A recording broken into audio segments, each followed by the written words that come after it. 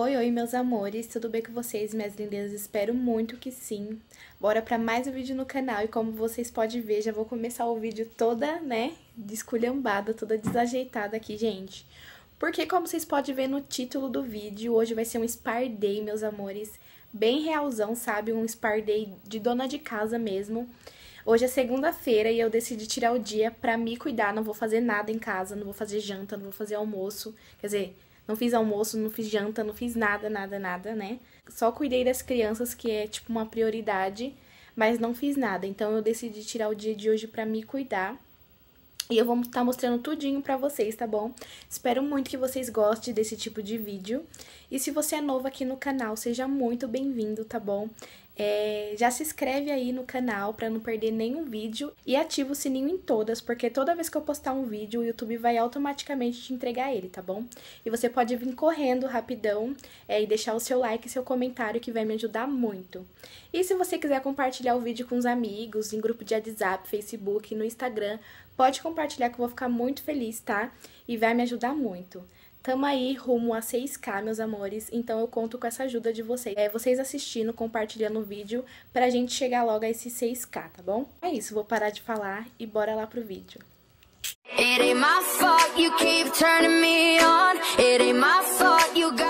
Gente, ó como eu tô, misericórdia, eu soltei meu cabelo, ó, tá bem sujo.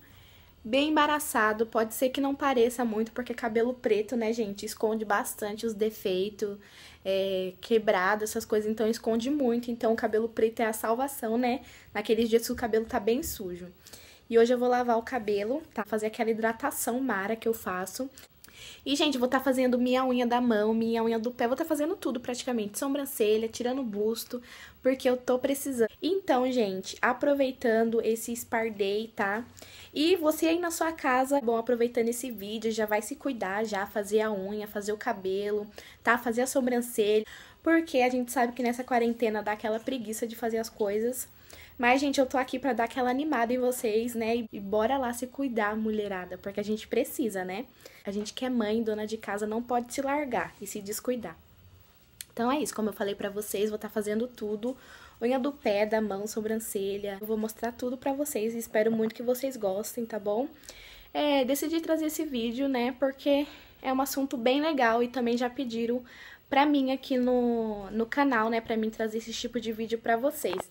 Só pra não ficar naquela rotina de dona de casa. E como eu falei, meus amores, eu não fiz nada hoje, nada assim de casa, sabe? Ontem eu já deixei tudo organizado, ontem foi domingo, eu tinha decidido não fazer nada ontem, deixar almoço pro marido.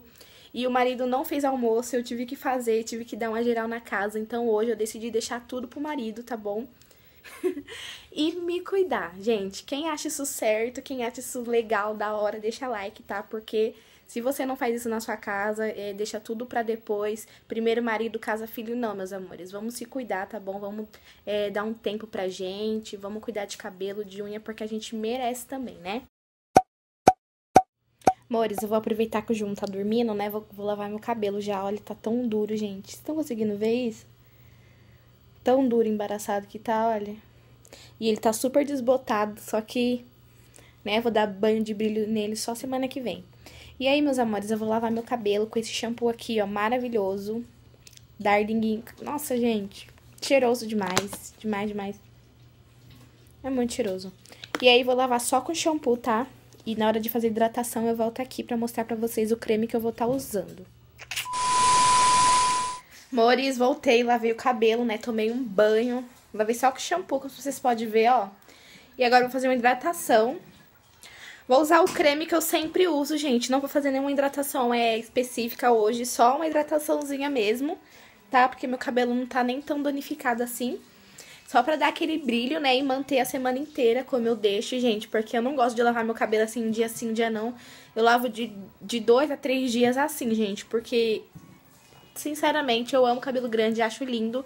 Mas eu não tenho paciência de arrumar. Como vocês viram aí, quando eu vou passar chapinha, eu pego com mecha grande, não tô nem aí. E, gente, também no final desse vídeo, tá? Eu vou fazer uma maquiagem daquelas, vou tentar fazer, né? Que faz tempo que eu não faço nenhuma maquiagem. E aí eu vou fazer uma maquiagem daquela com direito até a cílios. E, gente, vou colocar umas roupas bonitas que eu tenho aqui, que faz tempo, né, que eu não me arrumo, porque essa quarentena aí, né, nunca mais saí de casa. A última vez que eu saí de casa, gente, foi no final do ano, foi no ano novo, que eu até gravei pra vocês que eu fui na casa da minha sogra, só. E aí eu vou colocar umas roupas bem bonitas, vou tirar umas fotos pra vocês, até porque eu vou postar lá no Insta, né? Já aproveitando, já o Insta vai estar aqui na descrição do vídeo, tá bom? Assim que terminar esse vídeo, você corre lá e me segue no Instagram, porque como eu falei, eu vou tirar várias fotinhas e vou postar lá no feed, tá bom? Lá no Instagram pra vocês. Então me segue lá assim que terminar. Então bora lá, meus amores, porque eu vou fazer essa hidratação, né? Porque meu cabelo tá precisando. E aí, já tomaram coragem, já levantaram do sofá, da cama, não sei onde vocês estão e já foram se cuidar também? Quero ver, hein? Se vocês se cuidarem, se arrumarem, ficarem toda bonitona, tirem fotinha e postem lá no Instagram e me marquem que eu vou ficar muito feliz, tá bom, meus amores? Eu tô aqui na cozinha porque é o único lugar que tem uma luz assim melhorzinha, né? Pra gravar vídeo pra vocês, tá bom? Então, não reparem e ignorem só porque eu tô na cozinha e o vídeo é de beleza, né? Só pra não ficar um negócio meio estranho. Mas aqui na minha casa é tudo bem simples e humilde, eu não tenho o meu cantinho. Então aqui na cozinha, como eu falei, é um lugar que tem a luz melhor pra me gravar pra vocês. E é isso, tô falando demais, bora lá, que eu já tô com pressa. Gente, pra minha hidratação eu vou estar usando esse creme aqui, Escala, gente. Que eu já trouxe aqui no canal várias vezes pra vocês, né? Não só esse Escala, mas vários outros Escalas aqui. E, gente, esse Escala aqui é maravilhoso, sério, se vocês já viram na sua cidade e nunca comprou com medo, né, gente, compre, porque é muito bom, muito cheiroso e muito barato. Eu paguei R$5,50 nesse creme aqui, gente, e ele é um potão de 1 kg. Então, gente, vale muito a pena mesmo, tá? Então, eu vou usar um pouquinho dessa hidratação com óleo de coco, tá bom? Nada demais, só uma nutrição bem, não sei se é nutrição ou uma reconstrução, mas eu acho que é uma nutrição, tá? Bem basiquinha mesmo, gente, só pro cabelo, pro cabelo ganhar uma vida, assim, sabe? E é isso, sem segredo nenhum, vou pôr o creme aqui e vou pôr um pouquinho de óleo de coco, ó. Tá vendo? Eu acho que meu cabelo ainda vai menos que isso, porque o meu cabelo, meu cabelo parece que é muito, gente, mas quando lava assim fica bem pouquinho. E aí eu vou colocar um pouquinho de óleo de coco aqui, vou misturar e vou passar no cabelo, tá bom? E, gente, eu passo no cabelo, como vocês vão ver aí no vídeo, eu passo bem aleatoriamente, tá? Então, sem segredo nenhum, façam do jeito de vocês, mas faça, né, pra dar uma vidinha pro cabelo que precisa bastante.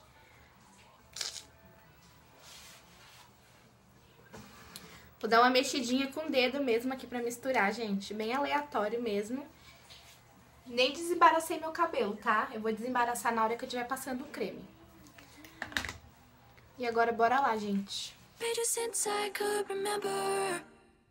That told me I had to be within the lines of 2 degrees and 9 to 5. And I've been working after work since last September. Working after work, yeah. I stay up late on the weekdays. I never tell when we say. I never wanna look back and wish I could have been. I'm never gonna regret the hours I've been putting in. So take a chance on faith. Your mind's about. Depois que eu passei o creme e desembaracei, meus amores, só vou vir enluvando o cabelo. E o que é enluvar, Aline? Enluvar é fazer isso daqui, ó. Você vem fazendo isso daqui na mecha, ó. Tanto em mechinhas, tá? Você pode estar fazendo pro resultado ficar bem melhor. Tanto em mechonas também, que é o que eu tô fazendo, né? Porque é bem mais fácil. E aí já vai o fio inteiro. E aí eu faço isso daqui, ó, bem rapidinho. Tá? Pro creme poder penetrar bem nos fios. Ainda mais aqui nas pontas, né? Que é onde fica bem mais danificado. Então eu faço um movimento bem mais intenso aqui nas pontas. Para dar um resultado bem melhor. Tá? Então essa é uma dica bem bacana, gente, que eu sempre faço no meu cabelo. E vocês sempre me perguntam o que eu tenho feito no meu cabelo, né? E é isso que eu faço, hidratação semanalmente, tá? Não precisa ser hidratação cara, como eu falei, o Escala é R$5,50, gente. E é um creme maravilhoso, sabe? Creme vegano, não vai nada de origem animal, não é testado em animal, então é um creme bem legal de usar. e dá um resultado bem legal. Então dá pra cuidar bastante do cabelo em casa nessa quarentena, né, gente? Não tem nem desculpa. E o óleo de coco também, como vocês viram, eu uso sachêzinho, gente. Eu pago R$1,50 no sachê. Então, um total de R$7 você já consegue cuidar do seu cabelo, né? E ter um cabelo bem bonito e alinhado em casa. E é isso, já enluvei o cabelo, meus amores. Agora eu vou esperar o tempinho aqui, né? Esse creme você pode deixar ele de até 3 minutos, tá? Só que como eu vou fazer agora minhas unhas, vou estar mostrando pra vocês as unhas já. E, gente, eu vou deixar o tempinho, tá? Quando eu terminar de fazer as unhas, vai ser o tempo que eu vou tirar do cabelo. Tá bom? É bom, né, que quanto mais tempo, melhor o resultado. É isso que eu acho na minha cabeça. Eu não sei nem se tem alguma coisa a ver. Mas sempre eu penso, né? 3 minutos? Tá, vou deixar 5. É 10 minutos? Vou deixar 20. E é isso, gente. Gente, já tô aqui preparada, né? Sentada aqui com as minhas coisas prontas de unha. E aí eu coloquei uma sacolinha aqui na cabeça, né? Porque... como é que é? Morre uma sacola, nasce uma touquinha. E é isso, eu vou fazer minha unha aqui e vou mostrar pra vocês, tá? Não vou nem explicar nada de como eu vou fazer, tá? Só vai ficar rodando aí, só pra vocês verem. Olha só, vou pôr minha unha aqui, gente, minha unha do pé tá horrível, tá horrível. Faz mais de 15 dias que eu não faço minha unha do pé e ela tá podre demais, gente. Que vergonha, uma manicure com a unha desse jeito. Mas, enfim, é realidade, né? Realidade de quarentena. Vou mostrar pra vocês, então, como que tá. Olha só. Olha, gente, como que tá a minha unha do pé.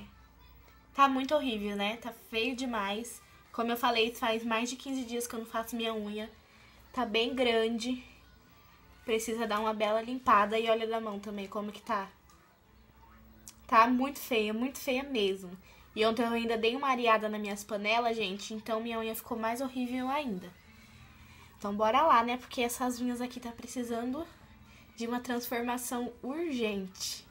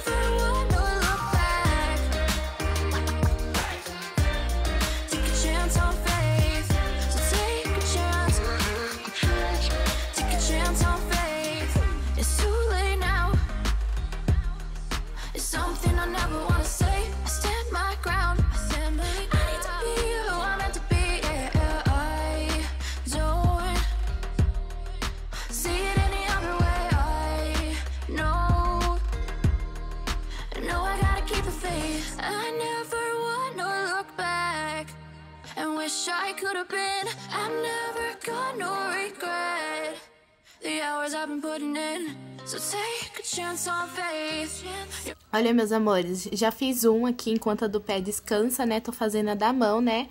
Já lixei ela, tudo bonitinho. E aí, essa daqui que eu tô mexendo, ó, é a que eu já fiz, tá vendo? Tá vendo que tá tudo tiradinho já a cutícula? E essa daqui ainda tem que fazer, ó. Olha, cheguei mais perto. Tá vendo, gente? E essa daqui é a que eu já tirei.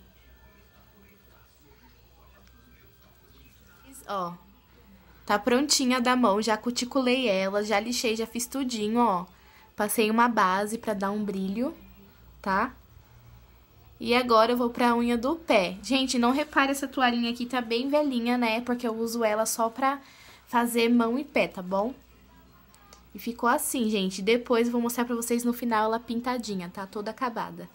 Agora partiu fazer o pé. Gente, acabei de fazer um pé, gente. Olha isso, a diferença já. Todo limpinho, tá? Tirei a cutícula, tá tudo bonitinho, gente. Olha isso. Não reparem o chão, porque tá cheio de sujeira da unha, tá bom? Olha só. Meu pé já tá até mais leve. Agora eu vou fazer o outro. Amores, terminei agora de fazer minha unha do pé e da mão. Já vou estar mostrando pra vocês, mas antes eu já vou fazer minha sobrancelha, tá? Olha como tá. Tá? Vou só tirar um pouquinho na pinça e depois já vou vir ajeitando com a gilete. E também já vou fazer meu busto, olha só como tá grande. Olha isso daqui, gente, real. Olha. Minha pele tá muito zoada, olha isso daqui, cheio de carocinho, não sei o que é, não sei se é espinha, se é carocinho. Nasceu uma espinha aqui. E é isso, meus amores, minha unha ficou muito bonita, né? Mas depois eu mostro pra vocês da mão e do pé, tá bom? Deixa eu ir lá fazer a sobrancelha logo pra me terminar esse cabelo. Como vocês viram, eu lavei o cabelo, tá? E aí eu vou fazer minha sobrancelha aqui, o busto, e depois... Gente, passei um creme aqui na sobrancelha. Mas antes de fazer a sobrancelha, eu vou fazer um lanchinho aqui que meu marido fez. Quando eu fiquei me embelezando, ele tá aqui, ó, cozinhando. Cozinhando não, fazendo um lanchinho, né, gente, pra gente comer aqui da noite. Ó, pãozinho com hambúrguer, suquinho. E é isso, eu vou lanchar aqui, gente. E depois eu volto já fazendo a sobrancelha.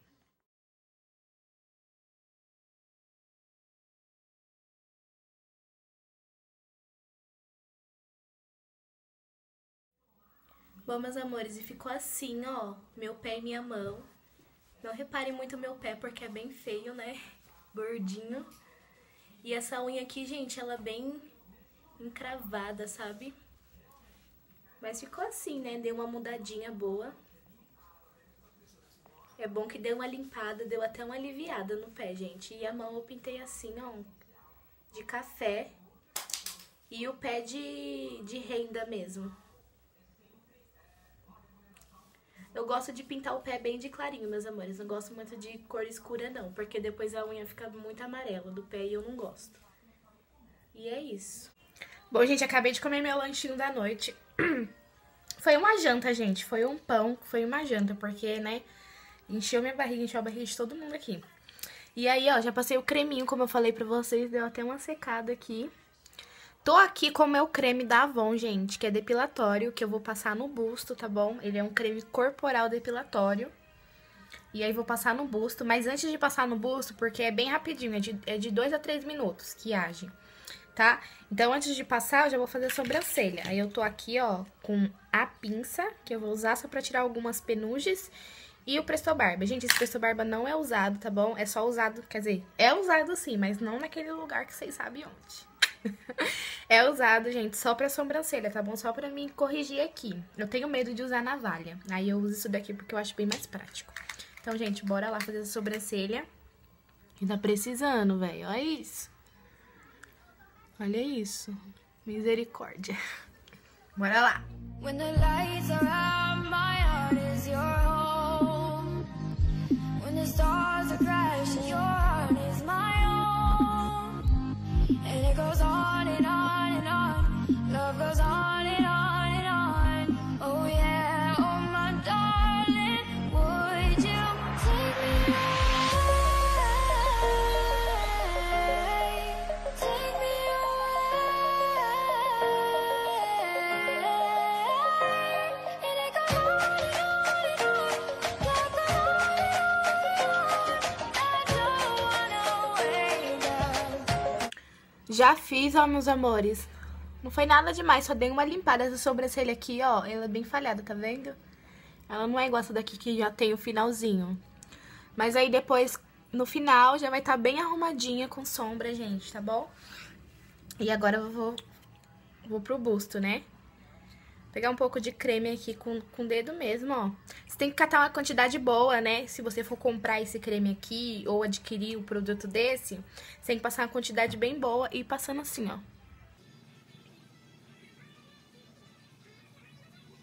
Gente, é bem forte o cheiro, tá? Não vou mentir, não. Bem forte. E aí, vou passando aqui.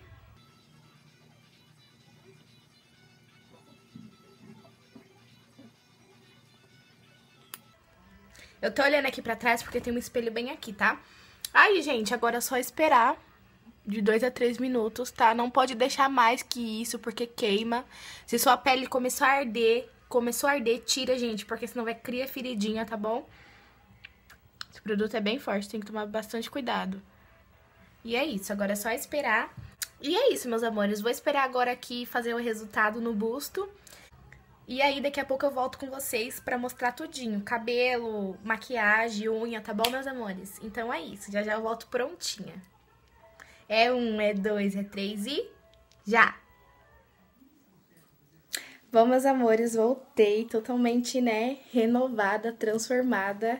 Linda, gente. Passei uma make aqui básica mesmo, mas coloquei uns cílios, né, pra dar aquela diferenciada e ficou assim, gente. O que vocês acharam? Vocês gostaram? A unha, ó, bem bonitinha, de café. Gostei demais.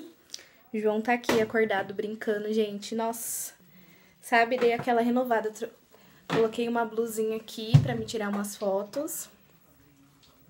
E é isso, meus amores. Esse foi o resultado, né? Sobrancelha, ó, dei também uma preenchida, busto.